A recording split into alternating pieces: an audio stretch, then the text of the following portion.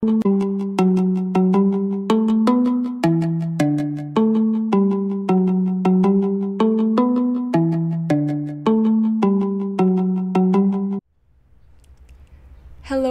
and welcome to the first lecture in Systematics, Bio 110. So today, we're going to look at the science of systematics and taxonomy. Now, in written literature, it is said that the beginning of biology in general was from how the Greeks tried to logically apply order in the world they lived in.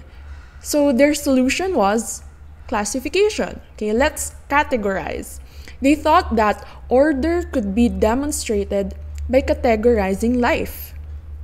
So this is called the Aristotelian legacy. Okay, but for us indigenous peoples, naming is a way to hold history and belongingness. Okay, indigenous communities have names for plants, animals, even landforms and bodies of water, because they are not just a part of their environment, but also form part of their identities, okay, of our identities. Why?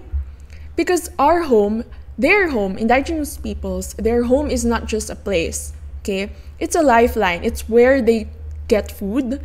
It's being a part of nature. Their names and the names they give animals, plants, even bodies of water and landforms, this is their way, our way of expressing inclusion and respecting the right to belong.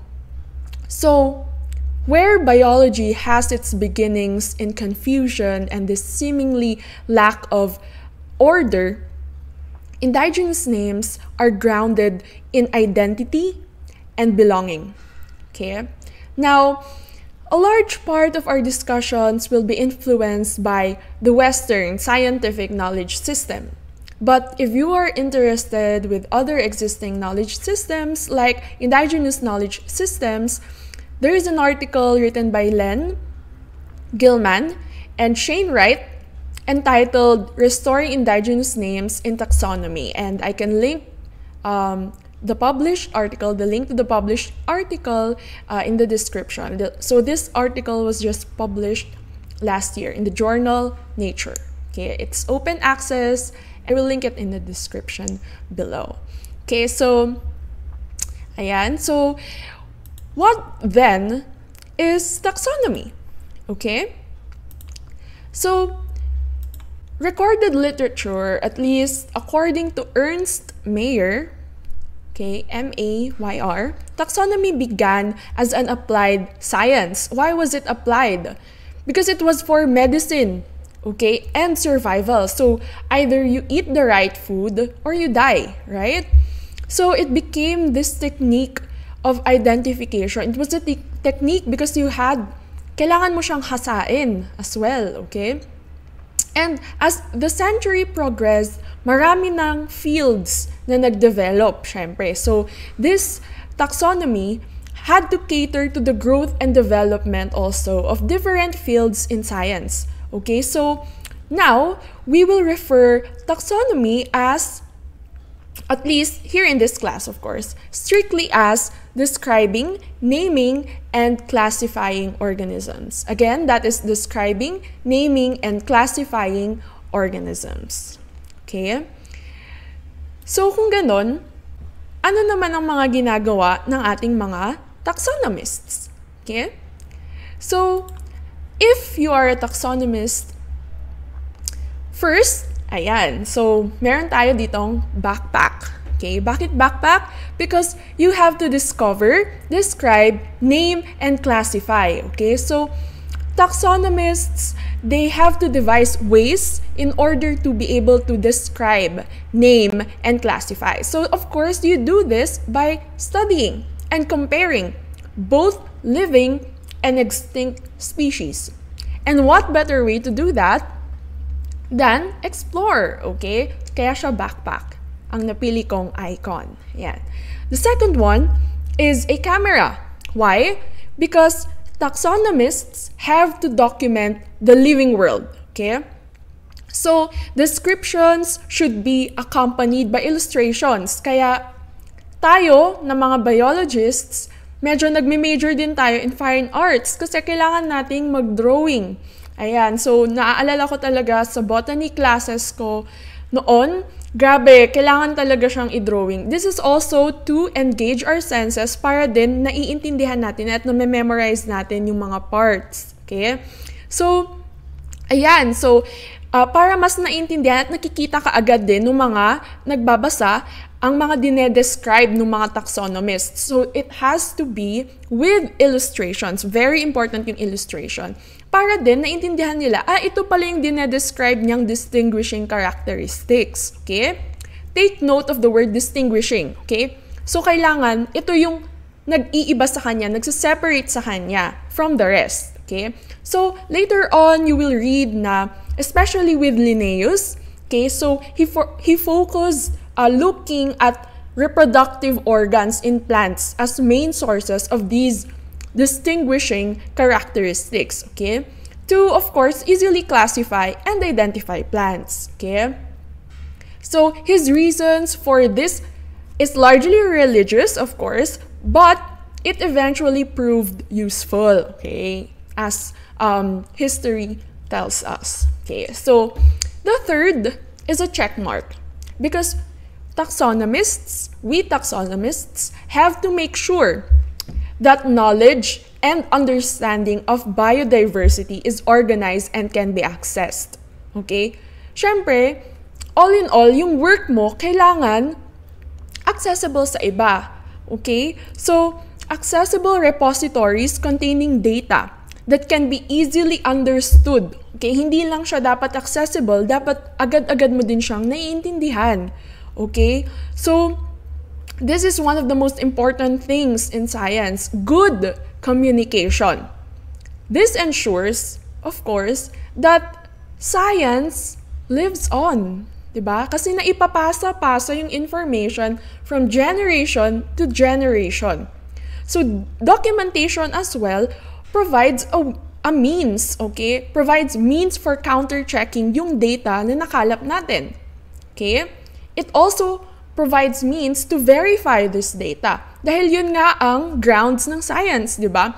Uncertainty drives science forward and so research is there. If we all have the answers na, hindi na natin kailangan ng verification, di ba? Ng more experimentation.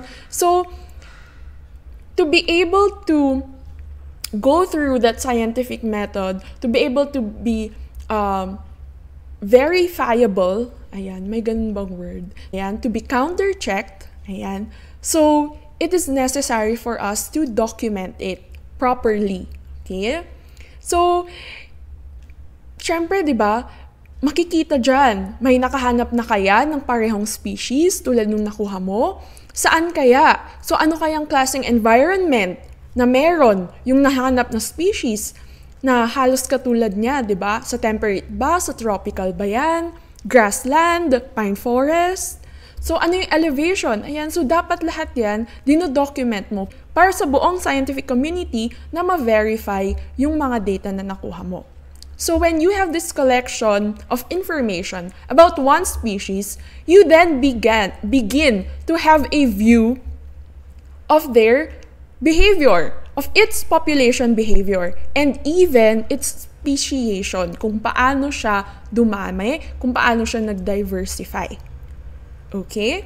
So, yun yung mga ginagawa ng mga taxonomists. Actually, sobrang dami nilang na-i-contribute sa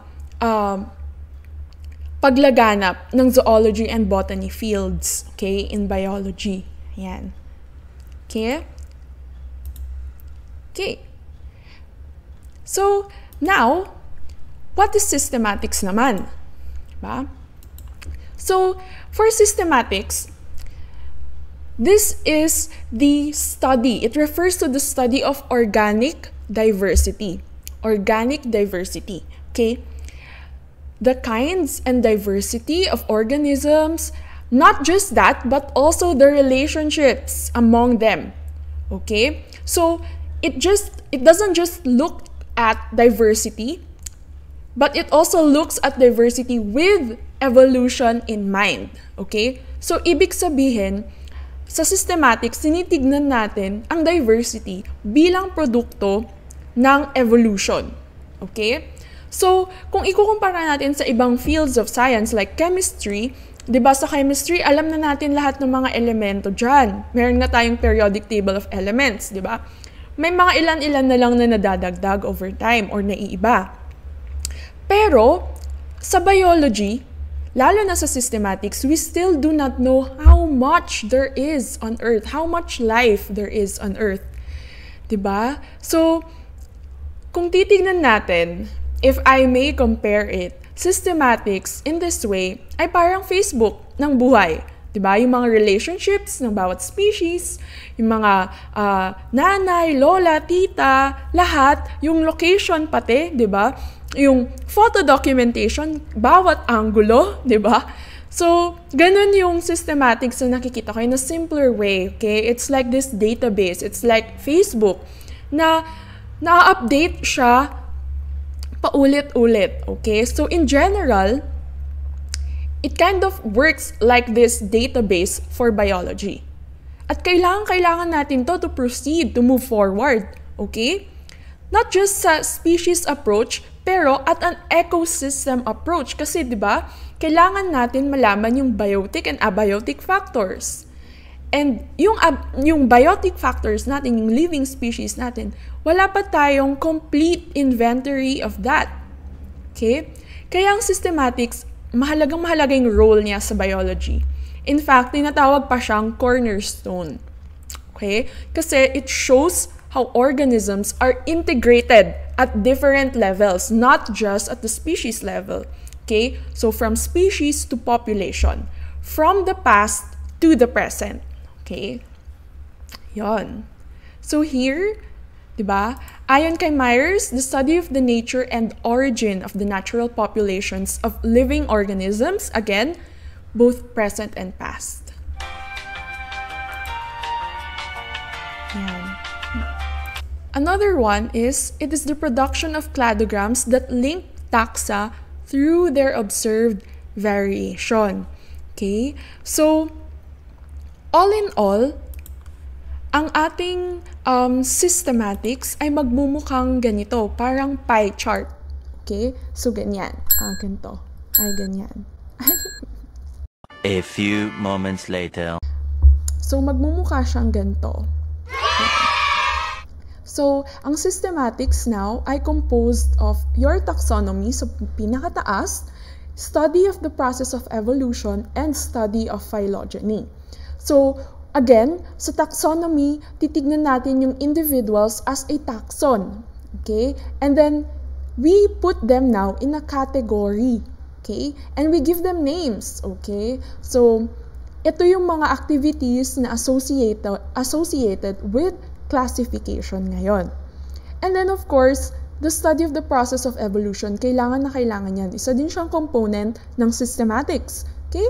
So, we look at the processes in nature that may have caused the variability. Okay? So, yan. And lastly, phylogeny. Okay? So, ito naman na yung divergence ng different groups, yung speciation nila. Okay? This involves their time, the place, okay? Saan sila napunta? Ayan. So, yung kanilang dispersal, okay? So, yun naman yung study of phylogeny. And all these, taxonomy, evolution, and phylogeny, they are all needed in the study of systematics. So, not only that, what then do biosystematists do? Okay? So, let's go back to our lecture. Okay? So, ano bang ginagawa ng ating mga biosystematists? So, first of all, okay, in biology, medyo konting muna tayo, intro. So, in biology, we usually have two sides of the coin, okay, of the biological coin, the study of biology. So at one side, okay, these are the seemingly two fields under biology. So at one side, we have the sciences that help us understand how life functions, okay, or the functional part. So what are the biological or organismal processes involved that carry out life, okay? So what carries out survival at a molecular level, okay? So nandiyan na yung ating biochemistry, physics, kaya napakadami nating subjects na inaaral, okay? So dito siya pumapasok, cell bio, ayan. So on the other hand naman, okay, so we also have those that look at biological integration. So kung kanina, nandiyan ang biochem, ang physics to somehow explain photosynthesis, biochemical pathways in plants, animals, microbes, fish oil, ayan. On the other side of the coin, we also have those that look at the bigger perspective, yung biological integration, yung interaction na ng mga species. Okay? So here, we look at population analysis, life cycles, phylogeny, ontogeny.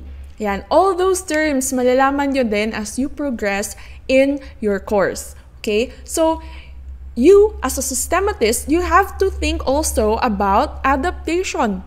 Okay? The adaptation of populations and their dispersal. So, it is our problem now how we're going to explain diversity. The differences in flora and fauna, in different climates and habitats, in different elevations. Okay? So first, laptop. Bakit? Kasi we seek to ensure that the classification of organisms is founded on evolutionary relationships. Laptop kasi softwares. Okay? So let's just keep that in mind. Laptop kasi softwares. Softwares na yung mga gamit natin for that. Okay? May mga repositories na on genetic sequences that can characterize or help us characterize one species from the other. Okay? We let artificial intelligence do its thing. Okay?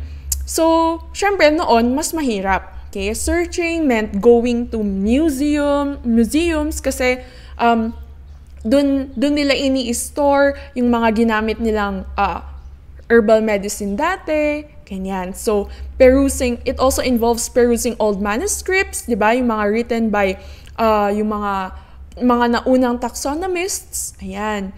We also look at old illustrations. We visit herbaria. Ayan. And all those are still done up to this day. Okay? Don't get me wrong. So, they're still done up to this day. Only that, mas nagiging madali na rin dahil sa genetic sequence banks. Okay? Pangalawa, we have the study of the big picture. Kaya siya camera ulit. Okay?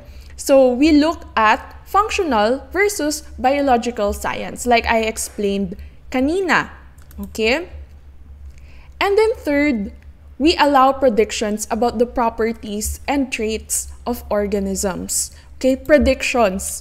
We have to remember na again, uncertainty is the engine of science, okay? So, yung mga to, we try to supplement our predictions with evolutionary science, climate science, ayan, okay? But of course, these are still predictions until proven, okay? So, yan, okay?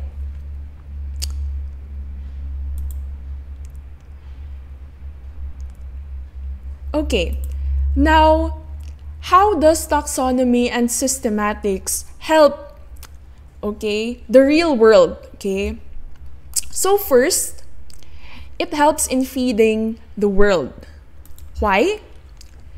Kasi, when we are able to identify the taxonomy of pests and pathogens, diba?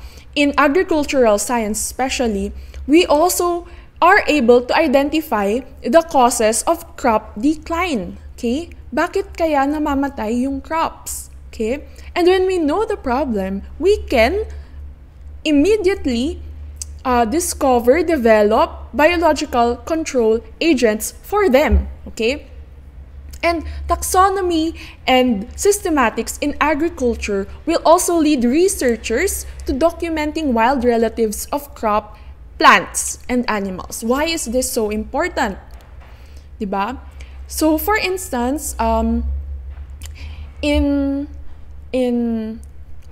potato produce, ayan, nagkaroon ng mga fungi. Okay? Maraming mga fungi na nakaka-kill dun sa usual na ginagamit for commercial potato.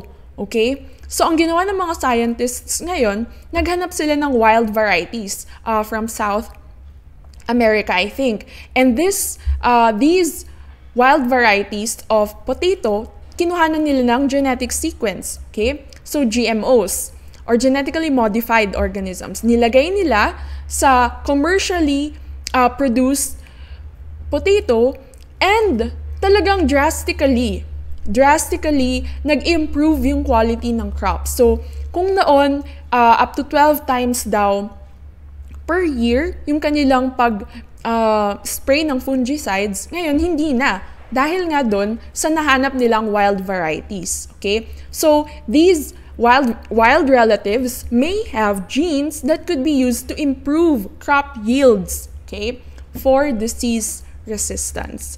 And when you have these more resistant and more resilient varieties, mas naiiwasan yung crop decline, yung pagbaba ng supply ng ating pagkain. And therefore, we can feed the world. Okay? Pangalawa, improving human health. Okay?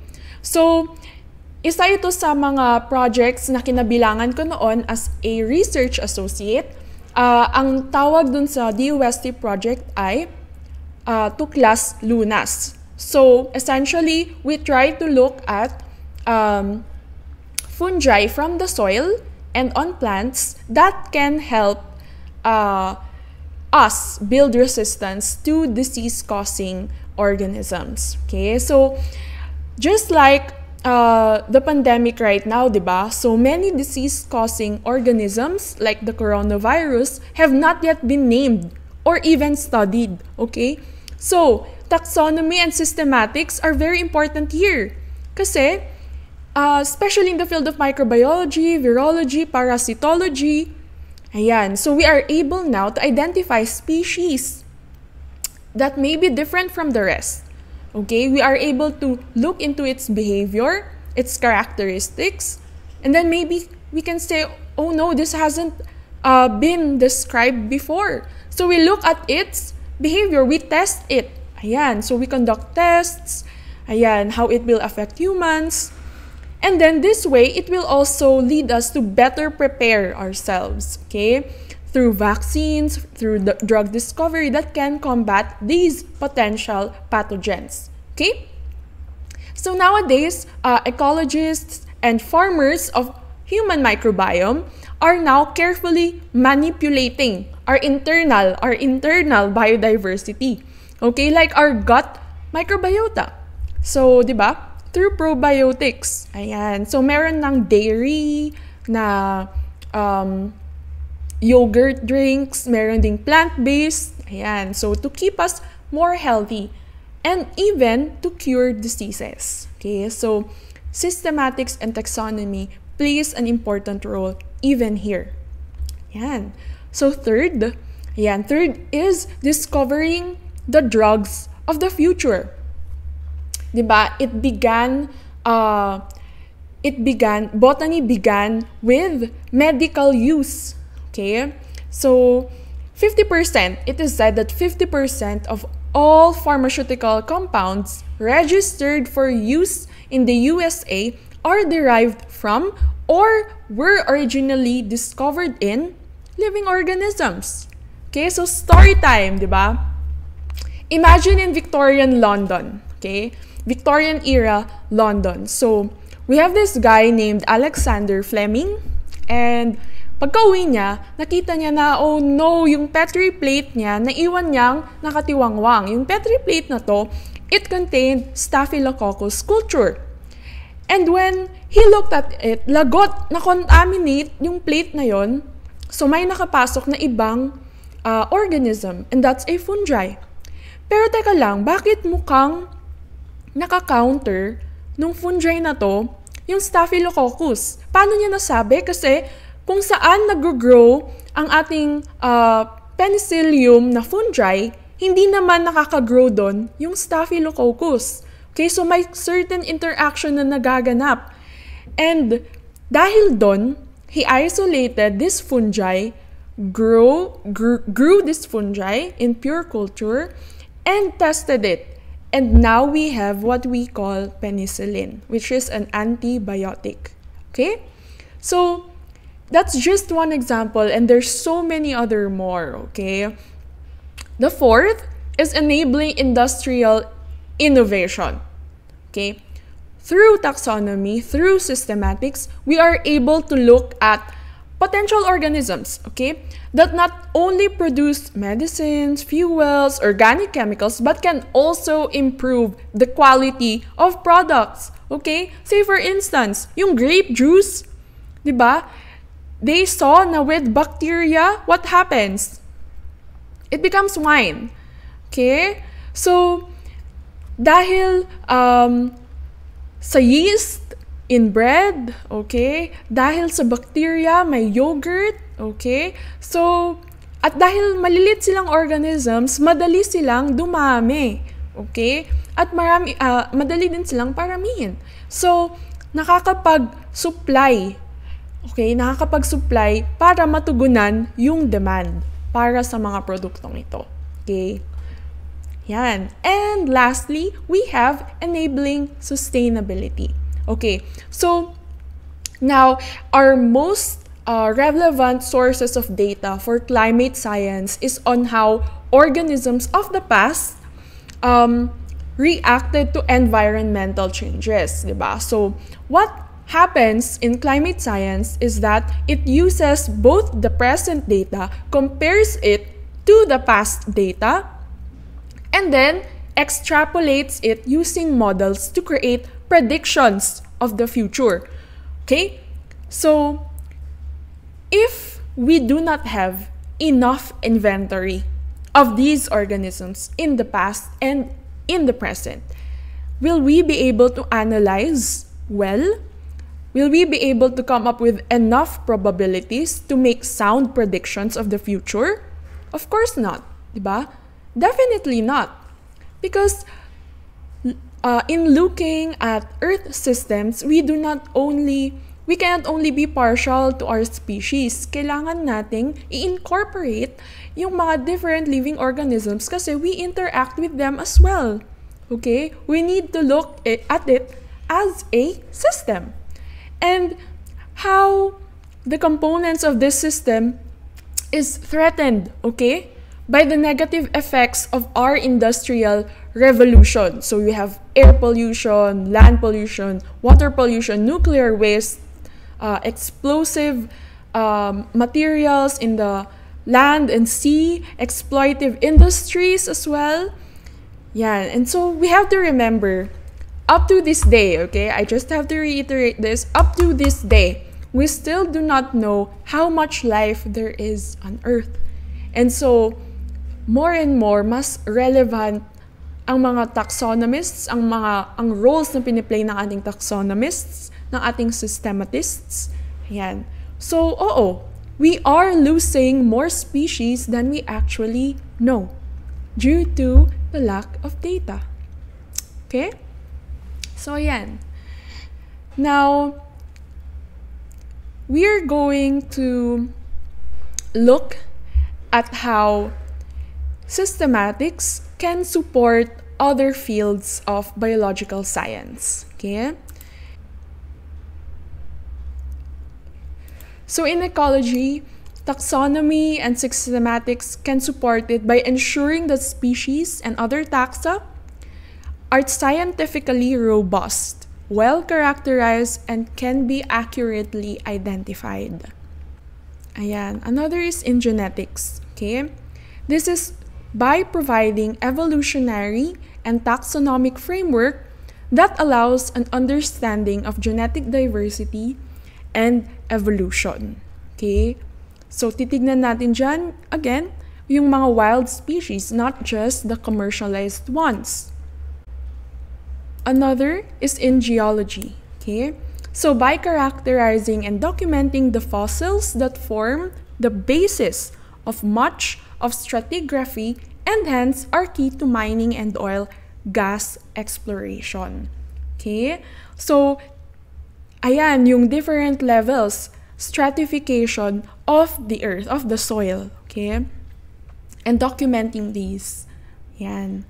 So, dun pumapasok ang taxonomy at systematics. So, diba, sobrang dami niyang applications. Not only that, it also helps in oceanography. Okay? So, this is through discovering and documenting the organisms. Okay? Sobrang dami pang hindi na-explore. Okay? Many of them microscopic and poorly studied.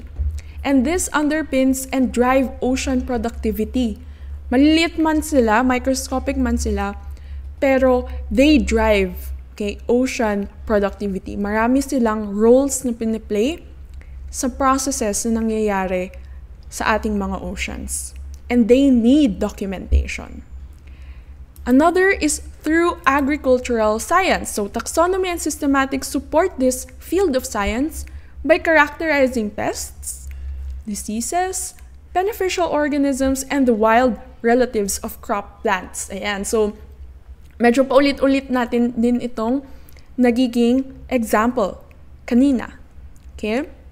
In medicine, it enables deeper, more accurate knowledge of the microbiome. Okay? Again, pathogens, probiotics, katulad ng ating in-explain kanina. The more we understand about zoonosis, plant pathogens, etc., the more we can also prepare ourselves for potential pathogens. Okay? And then we also have other more fields of science. Okay? Okay? We also have earth science. Yan. So, sa earth science naman, through studying systematics and taxonomy, we support earth science as a field by enabling documentation of biogeochemical cycles that can help stabilize and drive the earth system. Okay? Kasi we have to remember that systematics also deals with how these organisms diversified. Okay? Yung speciation ng organisms na to. And more likely, we have to incorporate there the biogeochemical cycles. Okay? Another is climate science. Okay, so by enabling, we support as systematists, as taxonomists, we support climate science by enabling past, current, future climate change, okay, to be tracked. Okay, so again, we have to incorporate that, diba? Kasi we have to look at the diversity of organisms from the past to the present. Okay, so we look at the past, current, and future climate change through understanding the effects on species and ecological communities. Okay, so yun naman yung help na naibibigay ng systematics and taxonomy sa climate science. Okay? Another is environmental science. So, medyo group ko na yung mga magkakaparehong fields. So, in environmental science, it is also through discriminating naman species and supporting an understanding of life histories, okay? And management of natural resources and species stocks. Okay? So, inventory. Okay? We look at inventory. And finally, conservation science. Okay, so this is supported by systematics and taxonomy by providing authoritative species names that underpin conservation planning and legislation. Dahil paano mo mako-conserve yung species na to kung hindi mo alam yung behavior niya, kung paano siya nagre-react sa certain changes. Okay? Not only that, but the system as a whole. So, paano ka magko-conserve, let's say, a marine protected area? You're planning to set up a marine protected area, but you do not have the inventory of the species that are there. Yung mga fishes, yung mga mangroves dyan, meron ba? May seagrasses ba? Anong types ng corals ang meron dyan? So, all of these we have to incorporate or grasp in order to make sound decisions, sound plans for that marine protected area. Okay? So, see how important it is to identify and to classify. Okay? Ayan. So, let's look naman on the history, okay, of taxonomy and systematics. Yan. Okay. Yan. So, in the history of science and taxonomy, we can see that first, of course, again, let's reiterate, according to Ernst Mayr, taxonomy began again as an applied science. So, it is usually for medicine and survival, of course, diba? You eat or you die, okay? So, yun lang, okay? And this is seen in the profession of those who were practicing taxonomy at the time. Okay, Linnaeus was actually a physician. Okay, he was a physician. And then, zoology, on the other hand, it arose naman to study human anatomy and physiology. Medical ulit, yung application, di ba? So, dati, in the 16th century, tabu pa na mag-open at mag-study ng human. Okay, kasi nga, it was considered sacred, di ba? Yung mga patay, they were considered sacred. Yan.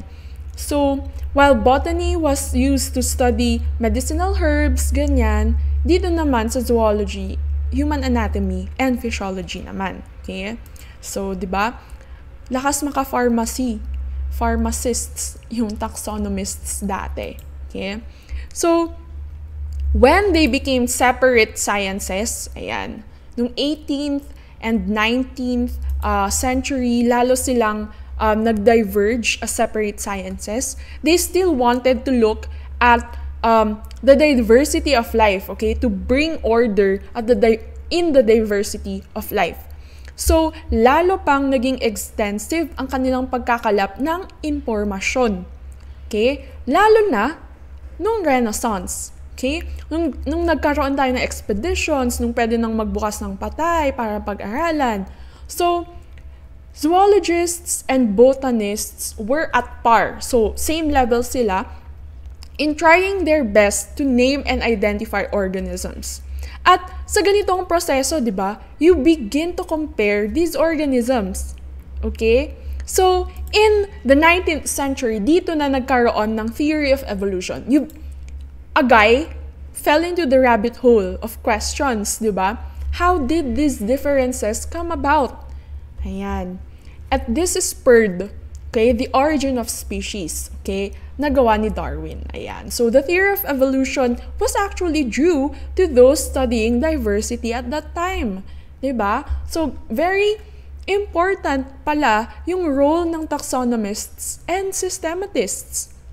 Because they asked these questions, okay, that led us to the theory of evolution. Okay, so the origin of species was written because of the insufficiency of accepted concepts at the time.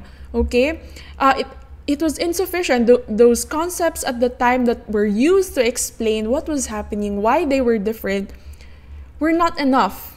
Okay, so now they used these concepts, these evolutionary concepts, were used now to explain and support why they made these classification schemes. Okay, bakit sila nag-classify in this way? Okay, so dahil dito, dahil sa tingin ko ganito yung pagkaka-classify, dahil ganito yung pagkaka-explain.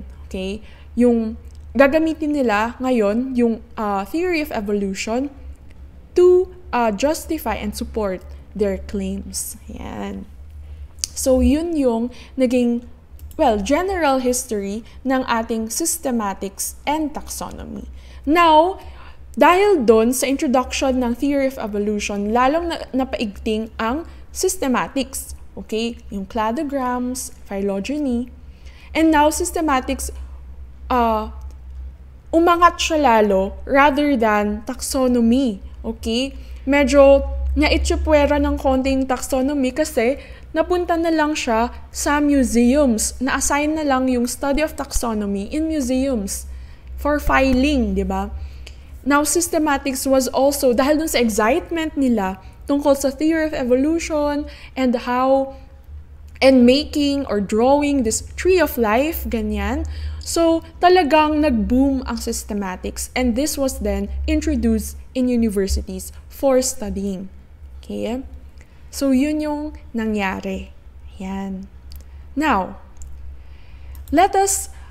as a whole, let's try to differentiate now taxonomy and systematics. So again, taxonomy will refer here in this class to the classification of organisms, while systematics, this will refer not just to the classification of organisms, but also for the determination of evolutionary relationships of organisms. Okay? Taxonomy now then becomes a branch of systematics. Okay? Because systematics not only looks at the organisms, but also studies the relationship among them. Okay? Taxonomy is involved in classification and naming. Okay? While systematics, it also involves cladistics. In addition to classification and naming, it involves cladistics and phylogenetics. Okay? So, taxonomy does not deal with the evolutionary history of organisms, while systematics does. Okay? And lastly, okay, this taxonomy can change with further studies. Okay? Of course, marami kang ma-didiskubre pa na magkakaiba yung pagkaka-classify pala nila. Okay? Through molecular means. Ayan. So, this can change in taxonomy. Minsan, di ba, yung certain na individual named this way, iba pala yung naming niya, iba pala yung genus niya after further studies. But in systematics, it should not change with further studies. Okay? Kasi, ang involved na dyan ay yung phylogeny or yung study of evolutionary relationships. Okay? Yan. So, that is the whole of our lecture, and these are the references. The contents of this lecture was developed by the different professors in biology, Professor Meiji Bagangao, Professor Dane Soriano, and Professor Patrick Penales. So all of them developed the contents of this lecture, and bahala lang kami na mag-customize or mag-personalize. Yan. So, thank you so much for listening to the first lecture in systematics and in Bio 110.